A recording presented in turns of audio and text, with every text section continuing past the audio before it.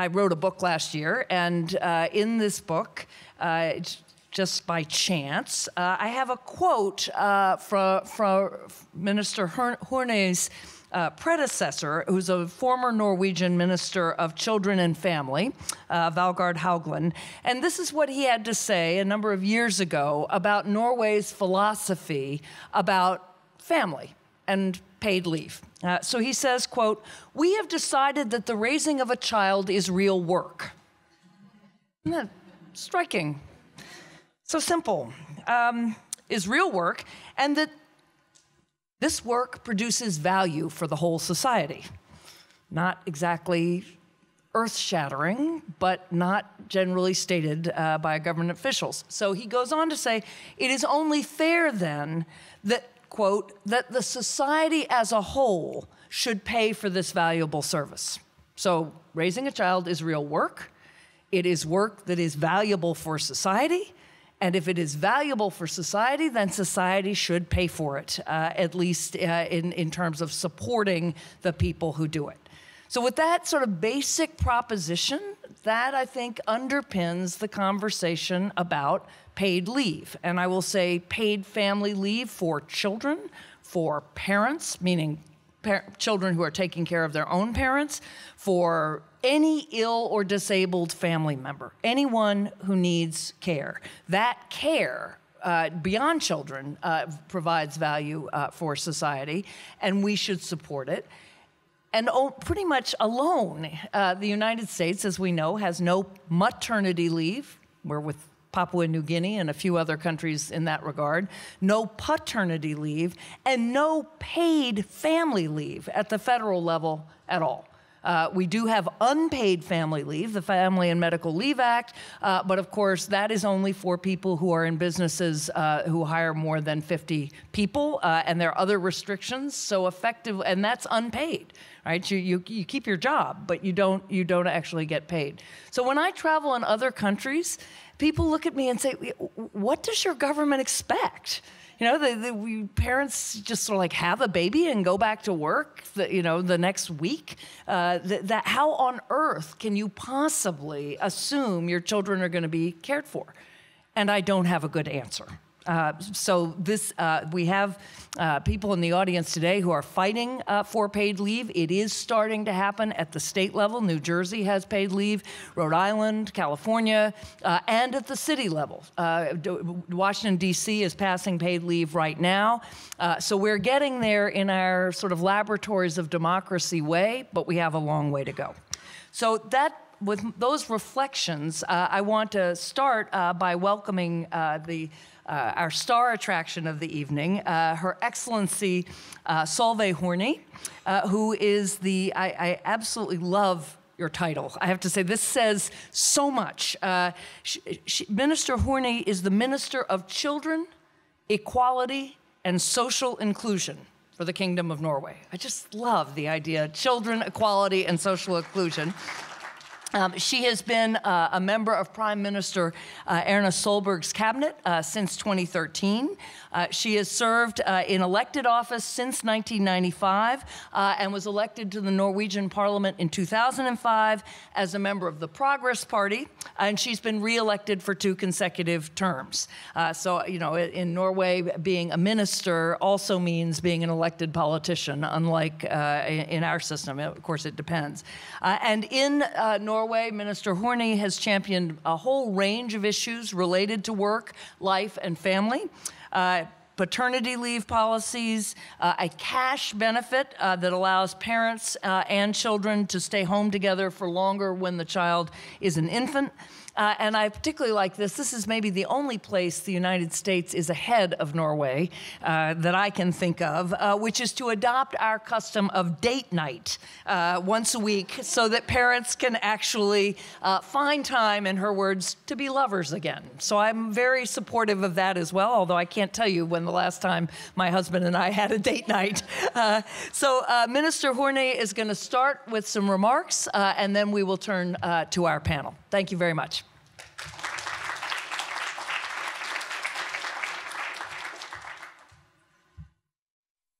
Thank you so much, Anne-Marie, for the kind introduction, and I almost forgot about the date night. And I remember I have been a minister for maybe 2 or 3 months, and then the media was talking about date night because I had a conversation with some of the family counseling services, and they called me from the Guardian, and I think it was the New York Times, and asked me, where did you get the idea from? Was it the Obama? And I didn't know. But okay, that's, thank you so much for inviting, once again, inviting me to New America's debate on gender equality. And let me just say to you that this debate is also high on the political agenda also in Norway, the parental leave. And also gender equality is a matter of equal opportunities. That's for both women and men to have the possibility of a fulfilling working life and at the same time be able to have a family life. And how can we balance this in the best way for both families and society? And this is a subject that keeps engaging because it concerns us, all of us. And tonight I will address how Norway has designed a family-friendly labor market policy for both men and women, and the children, and also our economy. Norway is often scored as one of the 3 most gender equal countries in the world on UN and other statistics. Gender equality has been a political goal since the early 1980s for all Norwegian governments, also for the present one. Last year, I presented a white paper to Parliament on gender equality. Equality in practice, equal opportunities for women and men. This is a political document where the government lines up future policy in 5 crucial areas, including workforce participation. This is a topic I will touch upon tonight. But I also like to mention that I'm also about to present a white paper on family policies. Let me share with you some experience from Norway. But high female participation in the formal pay workforce has decisive effects on a country's economic performance, as the Norwegian experience shows. Any country's main asset is its workforce, and Norway, even with our oil welfare, is no expectation. In the last 50 years, there has been tremendous change in women's participation in pay work in Norway, more than in most other OECD countries. Labor market participation and pay work have been a key to economic independence for women. It has given women the possibility to develop and use their professional skills. Since the beginning of the 1970s, the labor participation rates has risen from 44% to 76% for women. At the same time, Norwegian women have had one of the highest fertility rates in Europe. In addition, to the benefit of all Norwegians today, 8 out of 10 mothers with small children are working. So how is this possible?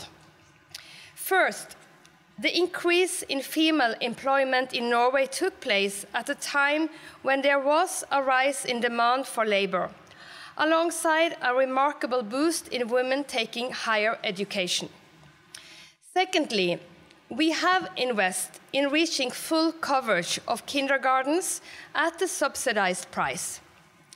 In Norway today, 9 out of 10 children aged 1 to 5 years attend kindergartens. Kindergartens for all children of 1 year of age and older was made a statutory right in 2008.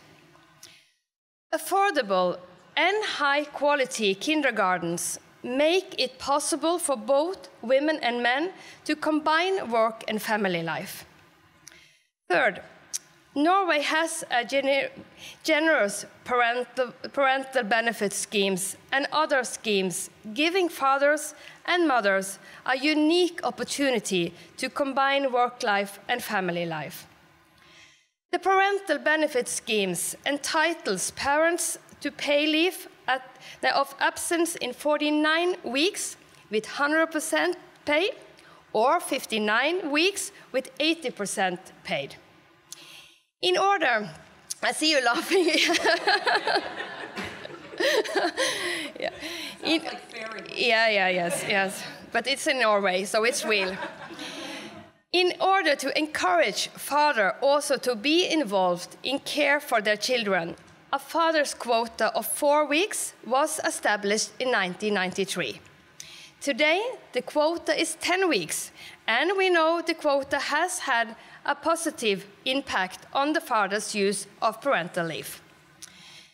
Before the father's quota was introduced, only 2 or 3% of fathers took parental leave. When I had my first child in 1990, my husband had 1 day of parental leave. Today, we estimate that about 90% of fathers who have the right to this quota make use of it. In that sense, we have experienced a distinct change in men's attitudes. As a positive result, today it is common seeing fathers with their baby strollers as mothers, or men bringing and picking up their kids in kindergarten. Yeah, even my fellow minister, the Minister of Education, had parental leave when he recently had his first child. For self-employed men and women, it can still be difficult to make full use of their parental leave. It is also important that each family must be ensured flexibility and freedom to choose the solution that best suits them. We must also acknowledge that children and families are different and have different ways to solving their lives and their needs. Today, the quota is 10 weeks each for both mothers and fathers. The rest of the total of 49 weeks can be shared as the family finds best. The main object of the parental leave is to give children the best start in life. It is a flexible scheme which the parents can make use of until the child turns 3. It is a main goal that both mothers and fathers can combine family and work life. That's why workers are entitled to work flexible and shorter hours and take pay leave if their child is ill. I would also like to challenge the employees to encourage male workers to make use of their rights to parental leave. I want to stress that these quite generous schemes first and foremost benefit the child. The child gets to have one of the parents at home with pay leave the first year. In addition, the father's quota ensures that both parents participate actively at an early stage of the child's life. This is a valuable investment for the future for both the children and parents. It is good for the child to have 2 caregiving and engaged parents instead of 1. It is good for the adults as both of them can experience professional fulfillment and at the same time have a caring and loving relationship to their child. Women's active participation in the workforce is the basis of our welfare state. Our welfare schemes may seem costly, I see that, but they simply ensure a sustainable future. As said, labor force participation in Norway is among the highest in the OECD for men, especially for women. One next step for Norway will be to find ways to encourage women to move from part-time to full-time work. With family provisions and childcare already in place, we believe that this is within reach. Each country must make their own way. And I hope that the experience we have made in Norway can inspire others to new solutions. What I do believe is that talents and abilities are equally divided between women and men all over the world. And giving girls and women the same access to education, jobs, and leading positions as men, we make use of all society's talents and resources. And giving men the opportunity to be good fathers, the whole family will benefit, and we will give our children the best starting point in life. And that's our common goal, isn't it? Thank you.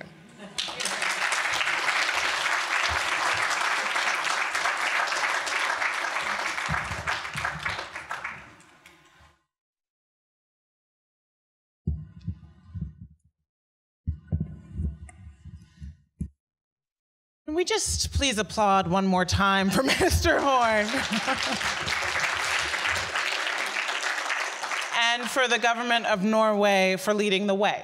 We are going to now bring up a panel to have a conversation about very different perspectives on how this problem and possible solutions affects us here at home, in business, in public policy, and personally as parents.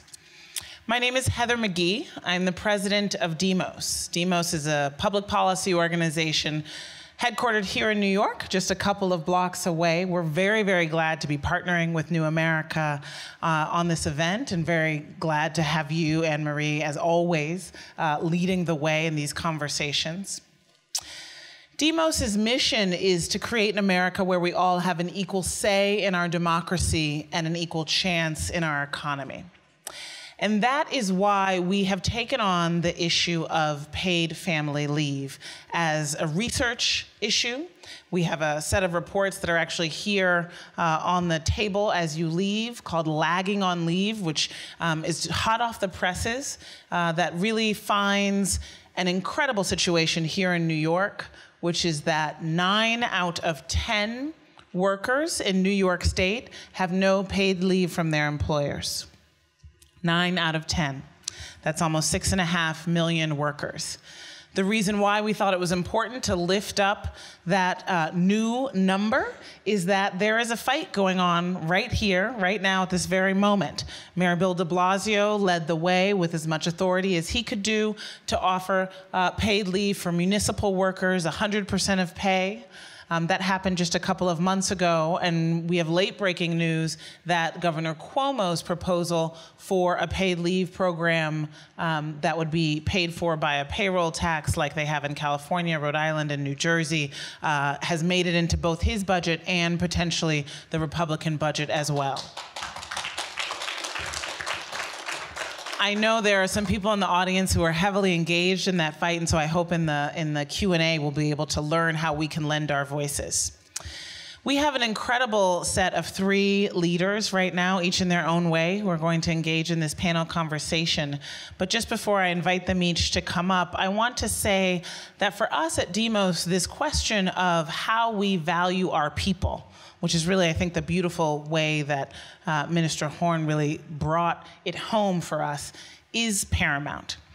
Demos means the people of a nation, and it's the root word of democracy. And I often laugh when we often, as progressives at Demos, compare our social and economic policies to those of countries like Norway and Denmark and Sweden, and find ourselves very much lagging. We have to grapple with something very different in the United States, which is a multiracial, multi-origin, multi-ethnic demos that is growing only more so by the day. And that fundamental question of, do we think that our greatest asset as a country is our workforce, is our people, are our families, is one that we are contesting every single day. And so when we look at public policy issues like paid family leave, like universal child care, like debt-free college, like high minimum wages and workers' rights protections across the board, we're talking about economic policy, but we're also talking about the fundamental notion of our social contract, which is at all times what we are deeply debating. And I think our presidential race right now and the incredible heat, anger, fear, and division that we are seeing being sown from the podium of someone from the highest office really calls that to the fore. So we're going to have a really beautiful, I think, conversation this evening about children, about families, about work, about public policy, and also about our future and who we are to one another. So I'd like to invite the panel up, please, without further ado.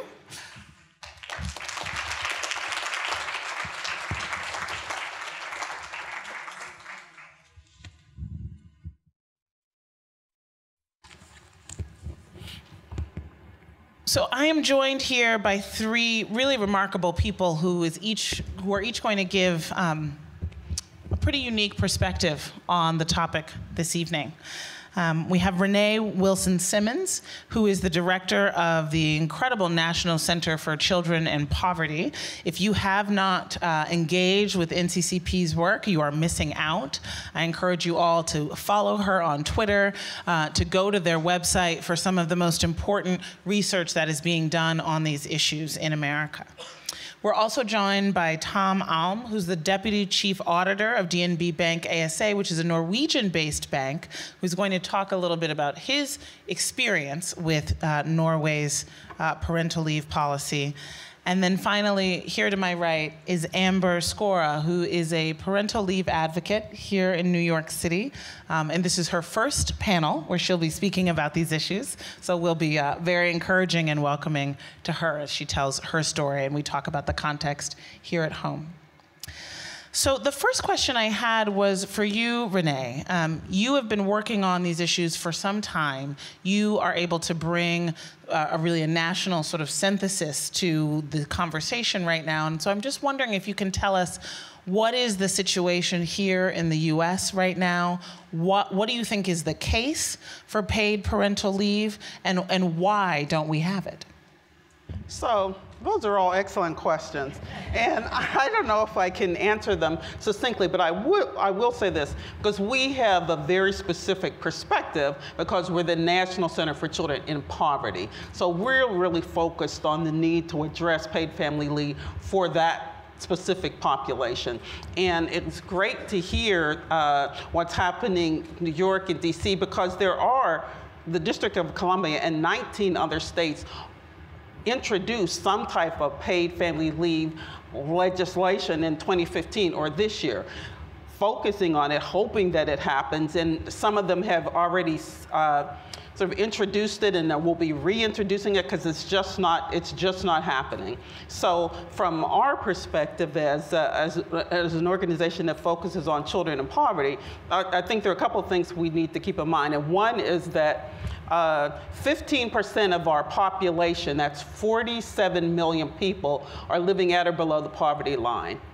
And there are 74 million children in the US, and 22% of them are living in poverty. So you think about that for a minute, the youngest, the most vulnerable to risk to their health and development, and the poorest. And because we know that children do better when families do better, the question becomes, how do we support parents to support their children? And again, from the perspective of families in poverty, I think, unfortunately, there are continuingly negative perspectives about parents in poverty. It's, why do you have so many children? That they're sort of reproductively prodigious, or they're financially inept, and they're in the situation they're in because they haven't made good decisions. And so it's not our responsibility as US to take care of those families, it's their responsibility. And I think those are what we know about the importance of supporting families and children for the future of our nation tells us that we just have the wrong perspective. Thank you, Renee. this question of who receives paid leave is one where you really see inequality come to the fore. Nationwide, the most highly paid quarter of the workforce is 4 times more likely to receive employer-provided paid family leave than the lowest quartile. College-educated workers are twice as likely to have access to paid leave as workers without a high school degree. There are racial disparities here as well. Can you talk a little bit, Renee, about the effect on children and children's development who are living in poverty, whose parents don't, and then whose parents do have paid leave? Well, because there's so little data, because there are so few states. I mean, as you said, or maybe I've read that there's only California and Rhode Island and New Jersey. And we just, and when I say we, NTCP just completed a qualitative research study of parents in New Jersey to understand sort of what the experiences of those parents who actually took advantage of paid family leave and those who didn't. And I think there's some lessons from that we really need to look at, because it's not just about passing the legislation, it's about what the parameters of the legislation are, how much is truly covered, whether in fact access is truly there, how difficult it is to gain access, to understand it. Does that really help? Is it enough payment? Because it's only 2/3 and it's not a long period of time that you have paid family leave. All those questions, I think, as I mentioned, it's District of Columbia and 19 other states that are considering it, but we have to do more than just make sure we pass something. Because when we talk to those parents who actually took advantage of leave, it's still an issue of it wasn't enough time.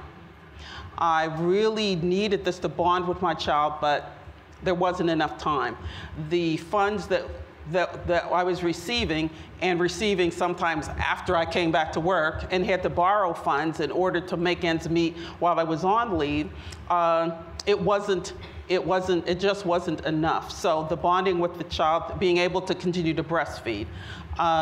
So going back to work early, because the opportunities to truly bond and to nurture your child and to help them be all that they can be is limited because of the inadequacy of the length and the inadequacy of the funding that's available. Thank you, Renee. These are very important questions right now, literally as it is being debated exactly what the parameters of the New York state leave are. Tom, you were an advocate for parental leave. By that I mean fathers taking leave in Norway, even before the parental quota, the father's quota, the daddy law, I think it's called, the daddy quota.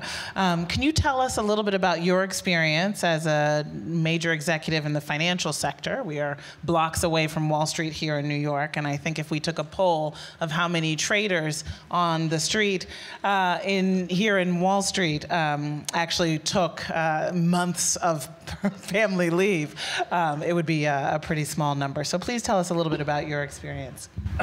Well, my daughter was born in 1990.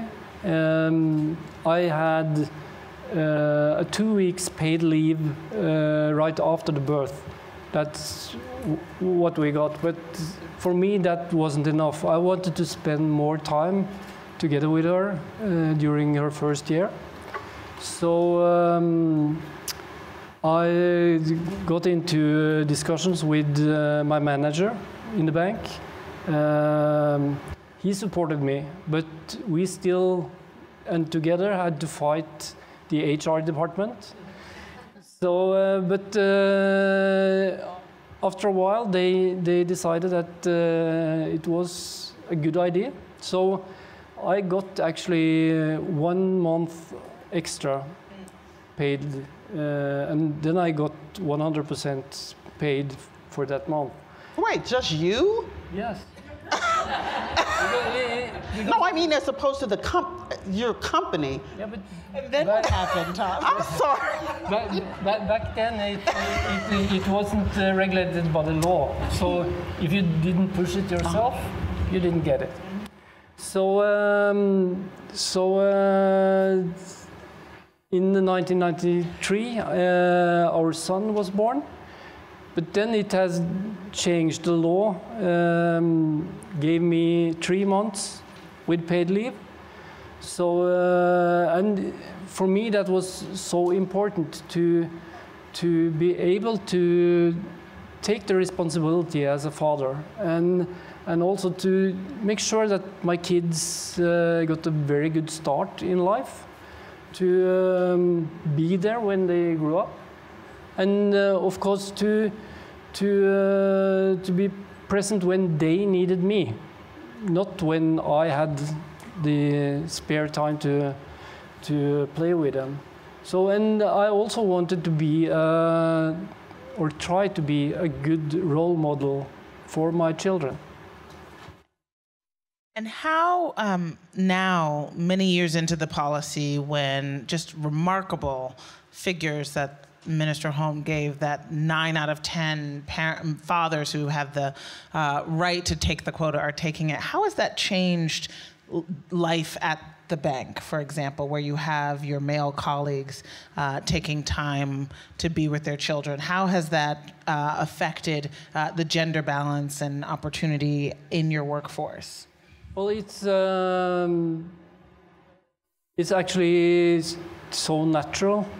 No, so we don't talk about it because it's I mean, when you become you became a father now, it's you will have that time, because that time is something that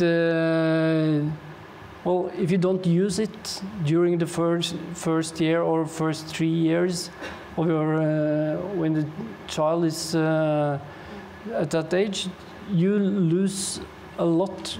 You will not be able to bond with them. I mean, it's like for me, when I look at some of my colleagues in other financial institutions here in the US, I can see that they, even if they want to stay at home, and even if their company give them the possibility to stay at home with a fine policy and so on, they don't dare to take it, because it's that is the same as saying that you actually don't want to succeed in this company. And I think that is so narrow-minded by the management, because I mean the human capital in a company, that is actually the only valid asset that you have. So if you take the human capital out, you have nothing. So it's I think it's also important because but I think you need to have a kind of change of mindset, both by the employees but also by the employer.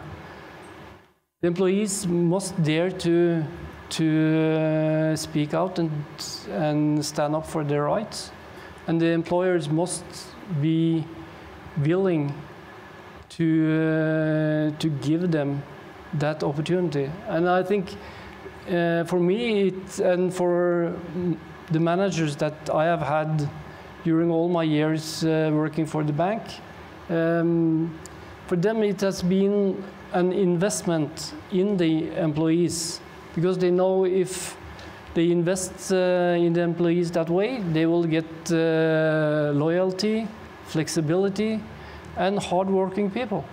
So, I mean, it's only upside for both parties.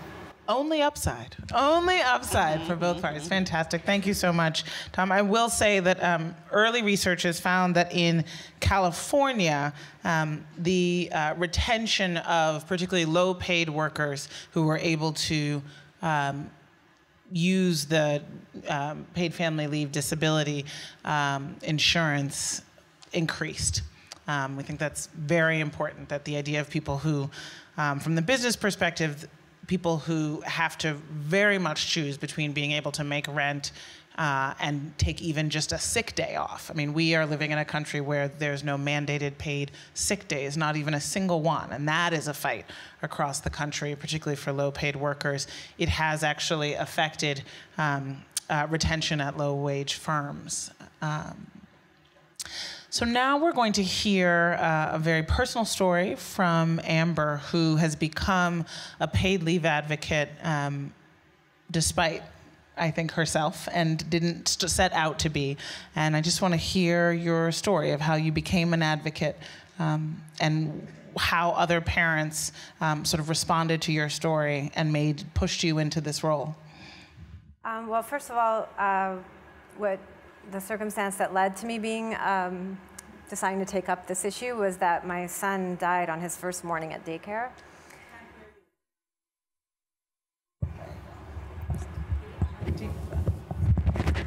Sorry. Here, let me take this. Technical difficulties.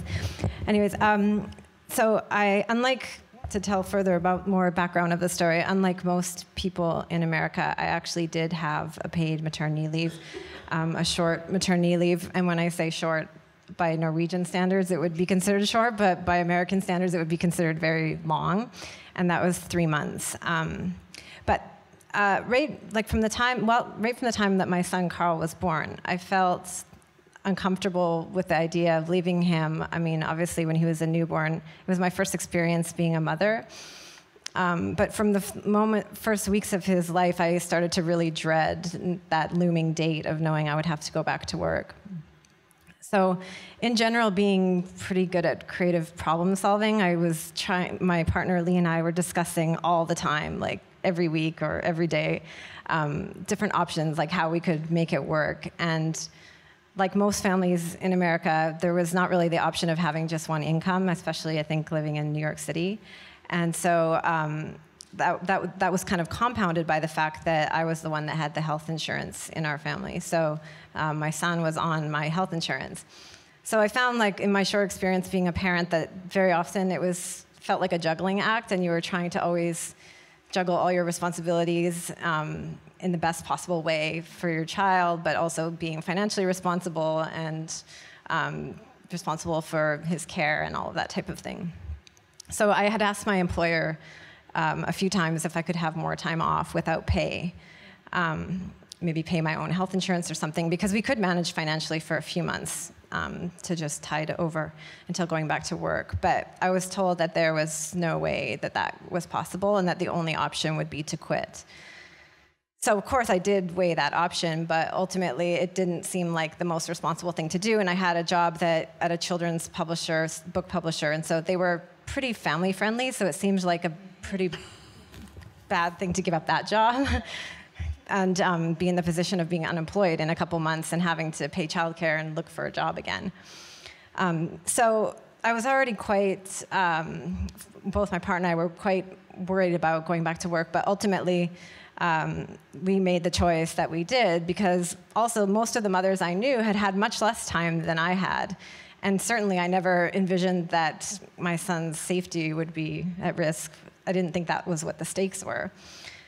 So I chose a daycare that was quite close to my work, just 2 blocks away. And I would still go see him and go breastfeed him during the day, like every few hours. But the first day I was back at work, we dropped him off at daycare, and I returned at noon to find the daycare worker performing CPR. And no, they couldn't tell, the medical examiner could not tell what the cause of death was.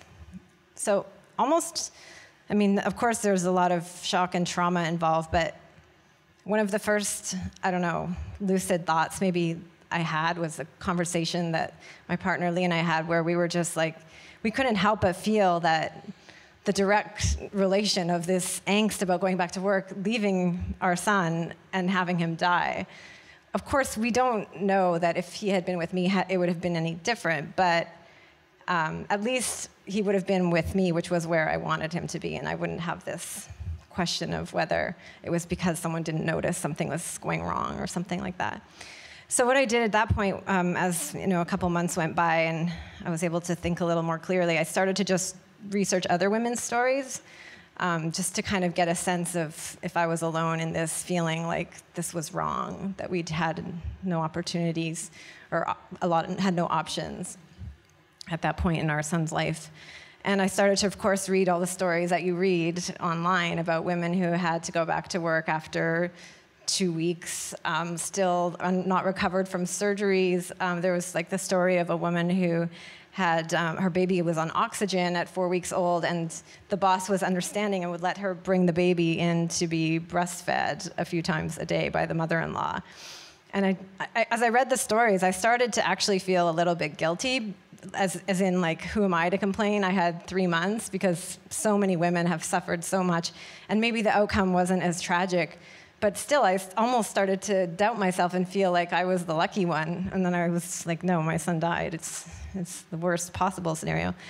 So I started to think about the way that our culture kind of devalues our children or the caregiving of our infants so much that even as parents ourselves, we sometimes start to feel bad or feel that we shouldn't speak up and ask for more time or question these things.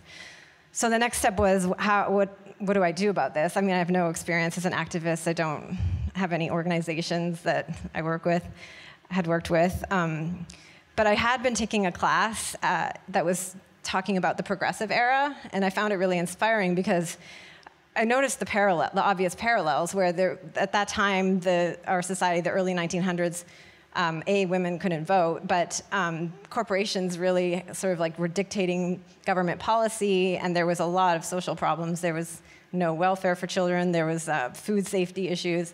And what I found kind of heartening, being not very organized myself, was that at that time, there wasn't a lot of organization, but a lot of women especially just acted. They just did what they could. Everyone just, whatever voice they had, they used it to push forward one of these issues that maybe happened to fall in their lap or that they noticed.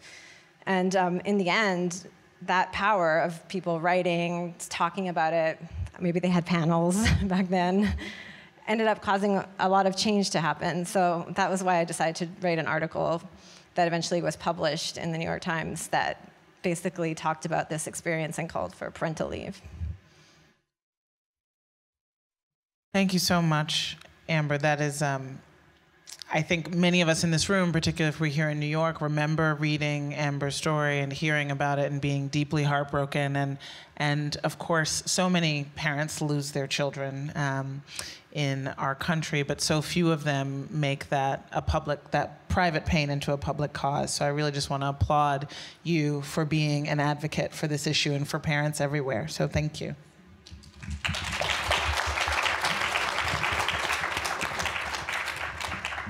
So I really want to open this up to conversation and questions now, because I'm sure there's a lot that's on your hearts and minds at the moment. So yes, okay, so I think that there is going to be a mic coming, yeah.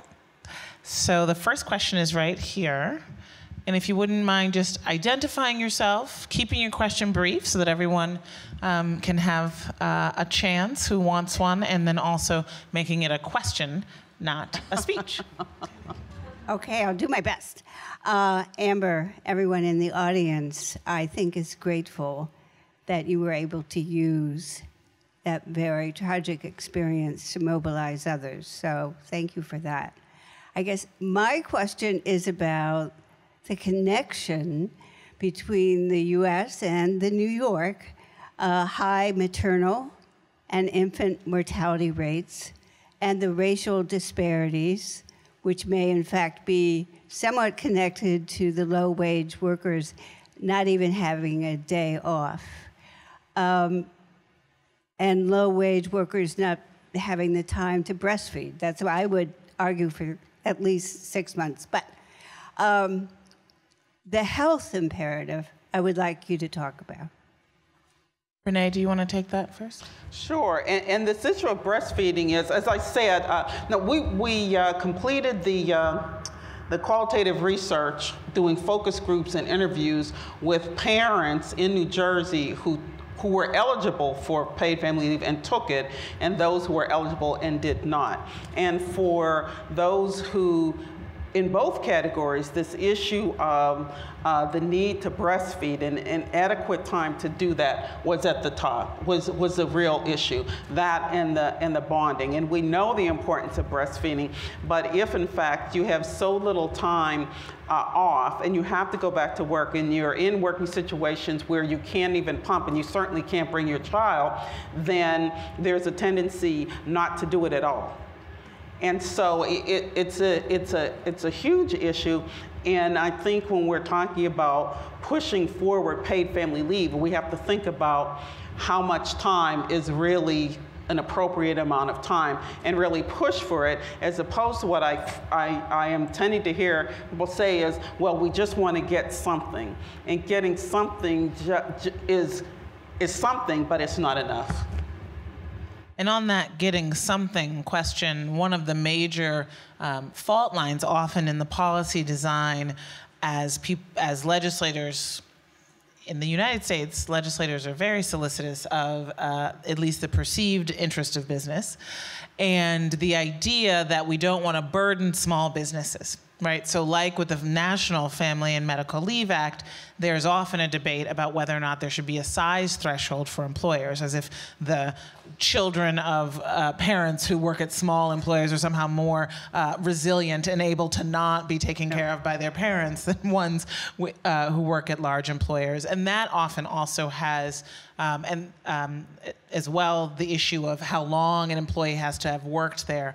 The part-time status. These are the details that really do make a difference in the lives, particularly of parents of color and low-paid workers, because oftentimes those with not long tenure who are younger and, of course, at their prime childbearing age are those who really need the benefit. They're working for smaller companies and they are not able to get even the guaranteed family leave. And right now, what we are hearing here in New York is that in the Republican budget, they want to carve out smaller employers. So that is definitely going to be a fight. Yes, over here.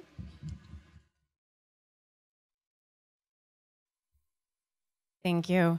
I think that last point was really pertinent, particularly to me. I had the benefit of being someone who worked in the state of New Jersey and moved to Germany 6 months before I gave birth.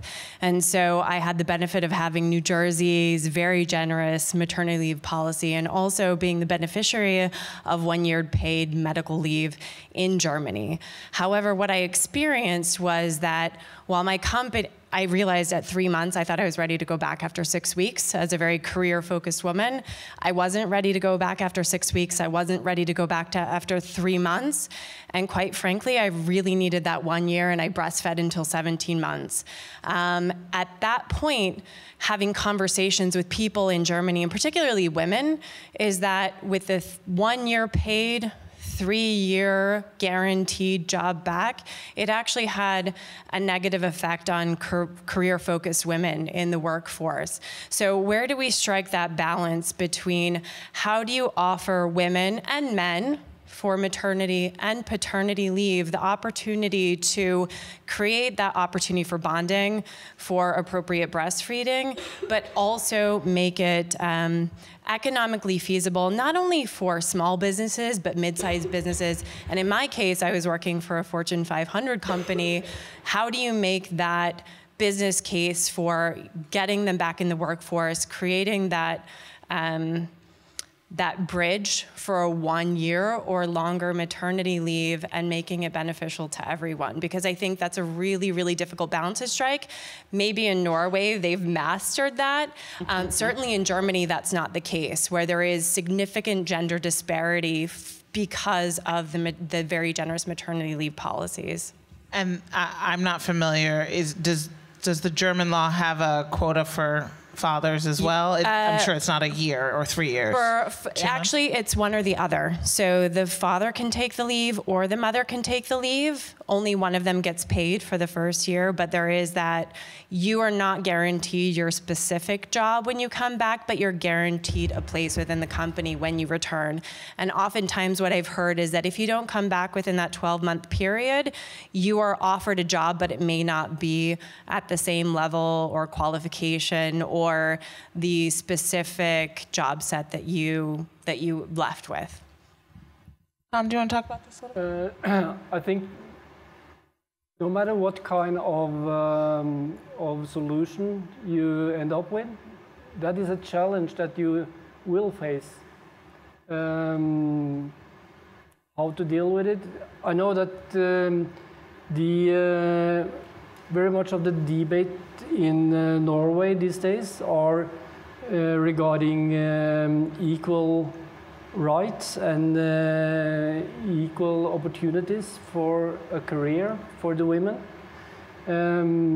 So, of course, I think we must be that honest to say that we face this kind of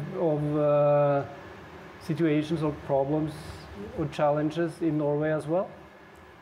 But I don't think it's any quick fix on how to get the best solution for both the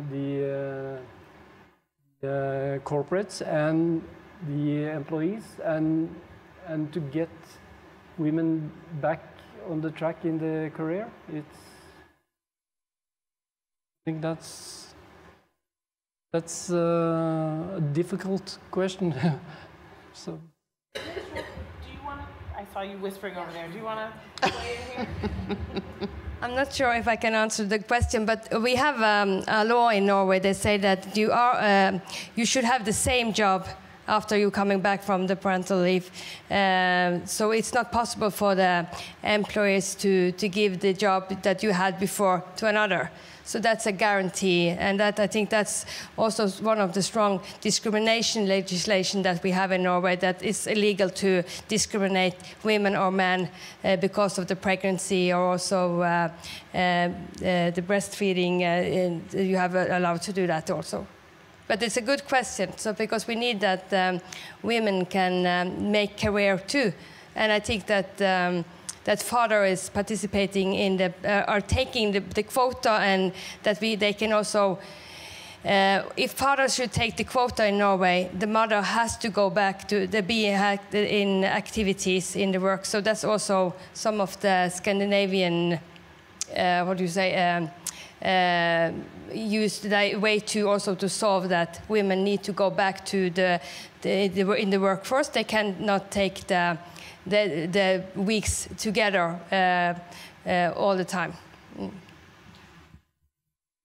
Okay, other questions? Yes, back there and then in the front. Great panel. Hello. In the United States, we often talk about other countries, but we're also a nation that doesn't like to look at the rest of the world. You know, we have this exceptionalism. So I guess my question is, how do we make the case to policymakers? I think we also have a very different ethos in the United States. I think it has to be an economic case. So that's my first question, is how do Americans make this case? And two is, I'd like to know more about some of the mechanics of it, the take-up rate based on the cap on replacement of salary, because I know that data shows that men, even in European countries, are not taking up paid leave opportunities if they're not in line with what they need to make. And this, of course, for their families, and this, of course, affects gender inequality. So I will say that requiring employers to offer paid leave is actually enormously popular in the United States among voters. even though it is not apparently very popular among our legislators. It is overwhelmingly popular among Republican voters. The Family Act, which is the federal paid family leave law, gets, I think, 5 out of 10, so 55% of Republican women support it. It is one of those issues where there is just a massive gulf, not between left and right, but between sort of inside the halls of power and outside the halls of power. I do think the fact that California and New Jersey, a Demos fellow named Sharon Lerner did a great report about the business experience in New Jersey of paid leave. There are great reports about the California experience. Employers overwhelmingly find no administrative burden or paperwork or employee disincentive, and there are even those benefits to very high turnover workers and industries as well. So there is a business case to be made. There is a bipartisan case to be made. You know, we know that because of our inequalities of voice in our democracy, whether it's campaign finance, lobbying, or the structural gaps in who is registered to vote, that unfortunately organized business just has a much louder voice in policymaking than working in middle-class families. That's where we are today, both at the state level and at the federal level. So I think you're seeing that more than the idea that there's not an empirical business case or that it's actually so polarized among voters. I do want to have someone answer your question about the replacement rate. I'm going to just say what I think I know is that in Norway it's 80 or 100% of pay, and that obviously is a massive incentive to actually using the program. I promised someone over here. Yes, go ahead. Hi. For a little bit of background, I run an agency that fills parental leaves via a network of freelancers. And so I'm working with a lot of the trailblazers who already had parental leave policies or announced them last year, because 18 companies last year announced new paid parental leave policies. But what I'm finding out, which is interesting, because I see the light at the end of the tunnel that this is gonna happen. But what's interesting is they have these policies, but they don't have any systems in place to support them, which in particular affects their coworkers, and then also when they come back from work. So I'm curious what the panel has to say about, okay, when we get paid parental leave, what else do we need to support it, to make it something that everyone supports, whether they have children or not? So, yeah. Thank you, very exciting. Well, I think back to what I said about changing the mindset.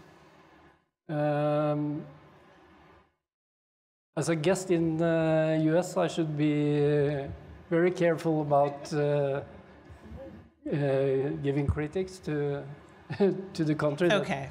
But it's a little bit about not always thinking about me and I, but thinking about we and us. That's too far.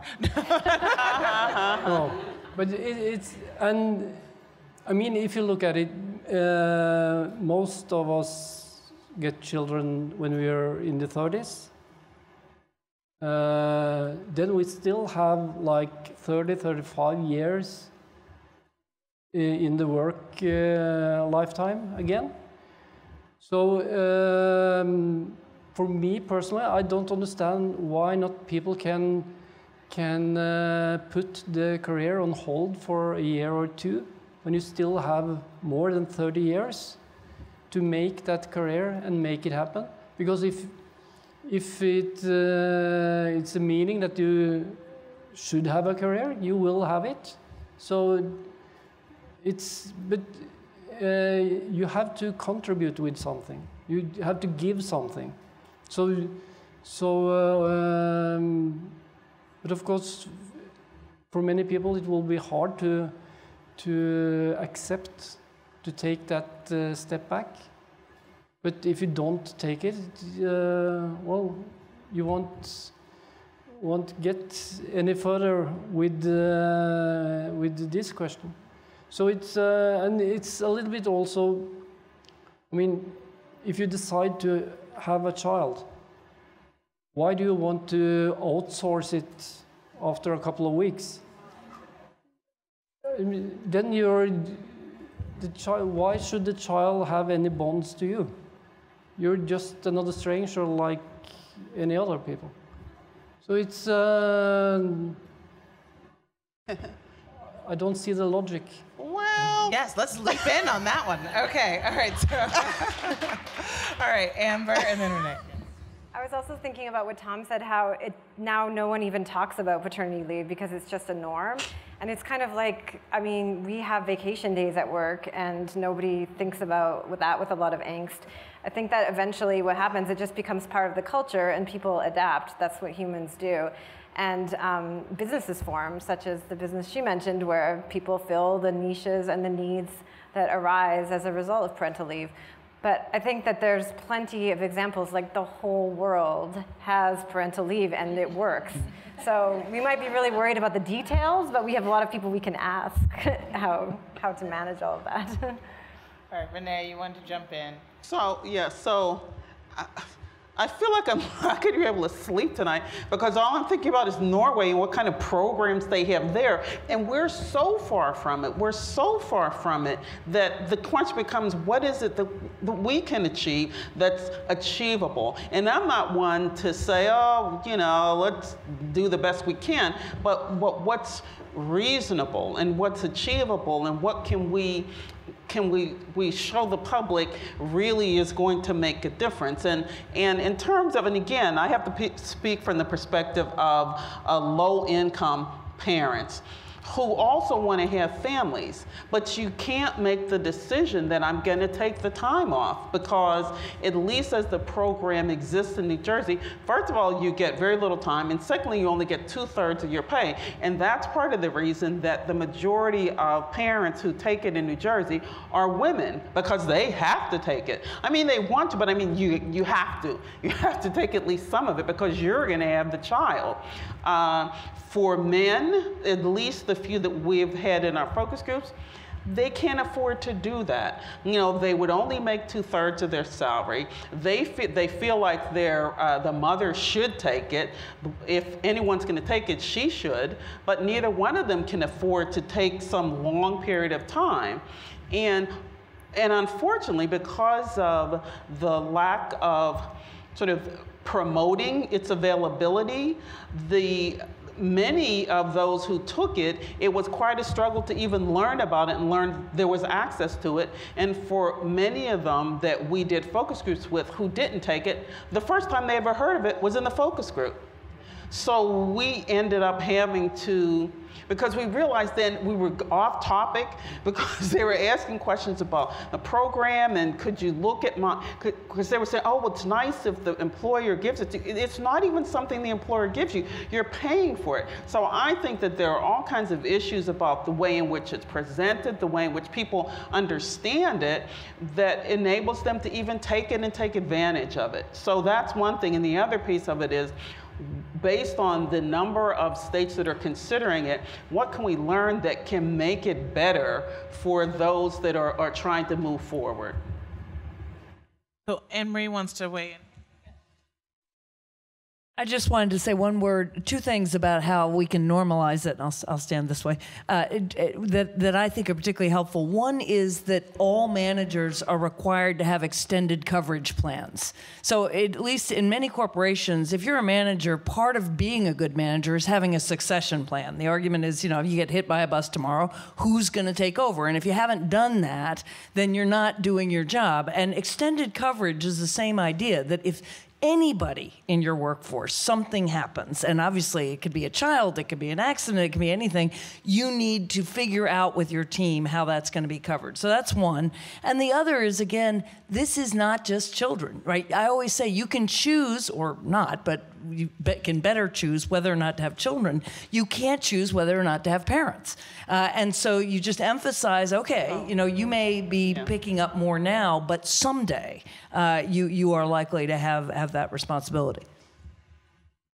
All right, so is that, you're saying 5 minutes? No, I was actually having... You want a question? Okay. Hi.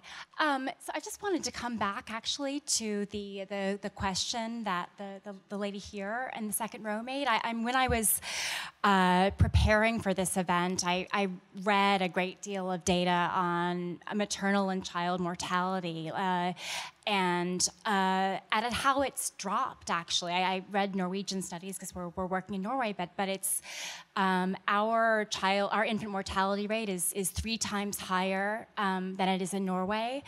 Our maternal mortality rate, we're the only country in the OECD where it's actually on the rise.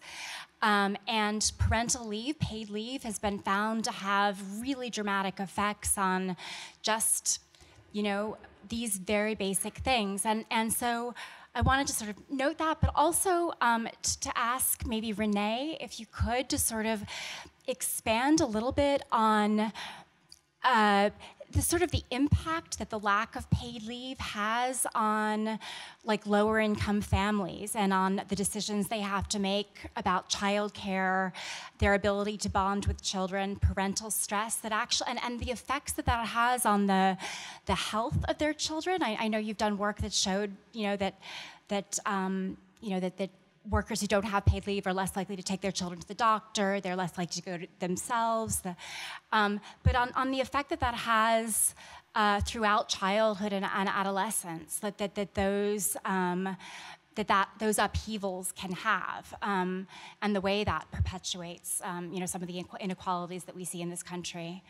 Well, I can't really make the association between paid family leave or not and some of these health and development issues, because as I said, we don't have, there are so few places that have paid leave in the US, and the programs are different than those 3 states that do, and we're just not collecting the kind of data that would enable us to say something in any definitive way about it. But I will say this, that when we do the kind of qualitative research that we did in New Jersey, to get at more than the numbers and to sort of understand the kinds of issues and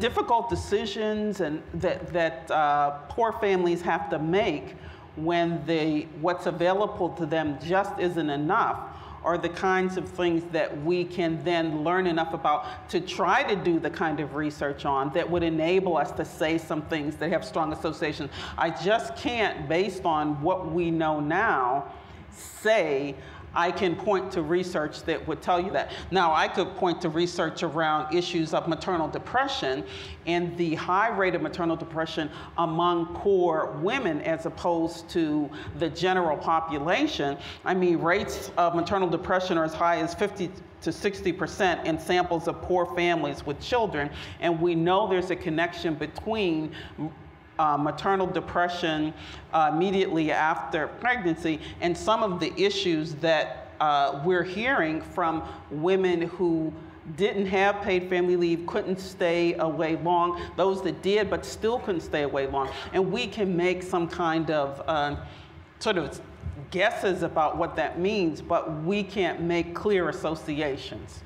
Are there organizations here in the U.S. that are looking at comparative data from countries that have enacted paid leave policies? The Norwegian studies were, longitudinal studies looking at families before and after paid leave, and they actually found that looking at the same populations, controlling for everything, that children after paid leave was enacted, they fewer behavioral problems in school, lower rates of teenage pregnancy. Do these things surprise you that it can have such far-reaching effects? No, not at all. But in terms of what we're looking at and what the research is telling us about the U.S. and the parallels with other countries, those countries are so different that we can't make those kinds of comparisons. We can just say what's happening in those countries and how much better it is there. But when I hear what those programs are, I come back to that same question of what's going to be possible here. Let's be realistic about, we want a good outcome, but what is it that we need to push for that we truly believe is going to happen? Amber, you want to weigh in? I was just thinking along the lines of Catherine's question, is just that I think this is why we come together and why we have Norway. We can learn, children are the same in Norway as they are in America. And I think that it's true we don't have like the exact same ability to study since we don't have that kind of benefit. But we can certainly see from those Norwegian studies that it does have a real effect on outcomes for children when the longer the paid leave goes on. So I think that's something that maybe we can use, is the fact that we know it doesn't matter what country children are from, their development is still affected in the same way by having their primary parent with them. I do want, we're winding down in terms of time. If there's anyone in the audience who wants to give a little advertisement for what people in the room can do to help advance paid family leave in New York. Yes? That will be helpful. That'd be great. Hi, I'm Nancy Rankin. I'm Director of Research at Community Service Society and on the steering committee of the New York State Paid Family Leave campaign. And so I actually had a question. It's a question for all of you, the entire audience. And that question is, what are you going to do tomorrow? Because paid family leave, whether you get it or not as a New Yorker, is going to be determined by our state legislature in the next 3 weeks, by the end of March. Now, the governor has put forward a proposal that would cover all workers, all size businesses. It's 12 weeks. It has job security. And notice that New Jersey and California, their paid family leave don't have job security. It has 2/3 wage replacement, and it includes not just parental leave, but family leave to care for a seriously ill family member with a broad, inclusive definition of family. So what it's critical is that our legislators and the governor's office need to hear from all of us, particularly the leadership of the Senate, the Republican leadership, because everyone has now agreed that New York should have paid family leave. There are proposals in both the Assembly and the Senate and in the governor's executive budget, but the question is the details. And every one of those is at risk from the Republican Senate. So is there a website that folks can go to? Yes, you can go if you haven't contacted your legislator? Don't know what to say? You can do it by contacting, you can look at our website at cssny.org and the paid leave part. You can, AARP also has a call-through number that'll patch you into your senator. You can talk to me afterwards, but the next 2 or 3 weeks are absolutely critical. And I want to give a shout out to Nancy and the Community Service Society, because her organization, as well as the Center for Women at Work at Rutgers University, New Jersey Citizen Action, Statewide Parent Advocacy Network, and Advocates for Children of New Jersey were all partners in this project that we did to try to learn how to improve the program in New Jersey.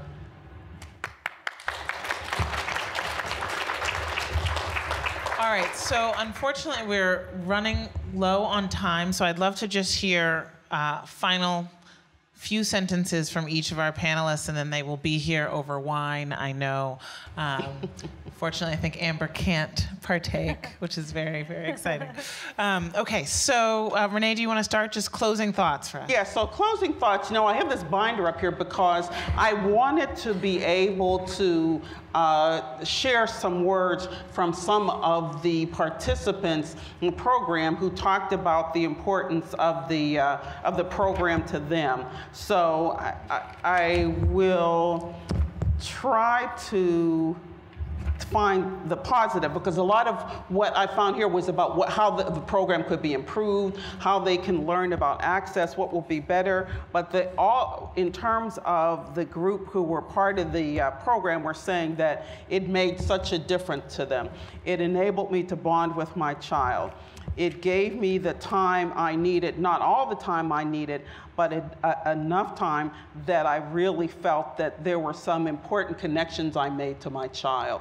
That my husband continued to work, and it would have been nice if he had an opportunity to spend some time with with our child as well. So those who took it said it made a world of difference to them. They just wished it would be a longer program and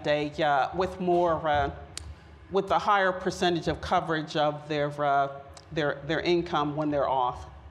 Thank you so much, Renee, and thank you for the work that you do. Tom, parting words? Just want to give an advice to all the men that are planning to be a father. When I was born, my parents were very young. My mother was 17, my father was 19. They didn't have much money, but they rented a small apartment, actually only one room. My bed was next to the record player, and my father was a huge Frank Sinatra fan. So I grew up with Frank Sinatra. So he was one of my closest friends. And he has actually given in one of his songs, it's called Soliloquy. There he gave the script on how to become a great dad, how you should bond with your kid, and how you should love and care for your child. It was first recorded in 1963. It's 8 minutes long, but it's well worth of both. Watch it up on YouTube. There you can see Old Blue Eyes when he delivered the speech. That is one of my favorite songs, and it has meant so much to me when I got my kids. Thank you, Tom. Wonderful. All right, Amber. I guess I would just like to say that I think that it can be very discouraging in the current political climate to feel like this is such a left-right issue. And I try and always think of it this way, that in the entire world, except for here and in Papua New Guinea, there's all different kinds of political systems and philosophies and ideologies. But in all of these different countries, people can agree that this issue it transcends politics, that our children are important enough, and this is important enough that we give them this time with their parents. So I think that the key is for us as individuals not to just sort of give up, but there are ways, as the lady mentioned, to lobby our government. We can't just give up because the businesses have so much power. We have a lot of power too. If anyone wants to make it easy to lobby their representatives at the federal level, we have a website that we made called forcarl.com, and you can go there and put in your zip code and easily send an email, a tweet, or call your representative and just tell them your support. And it doesn't have to be parental leave. You can put in whatever it is that you want to support, but just don't forget to contact your representatives, because that's what we can do. Thank you so much. Please join me in thanking the panel and thanking New America and Norway for putting on this event.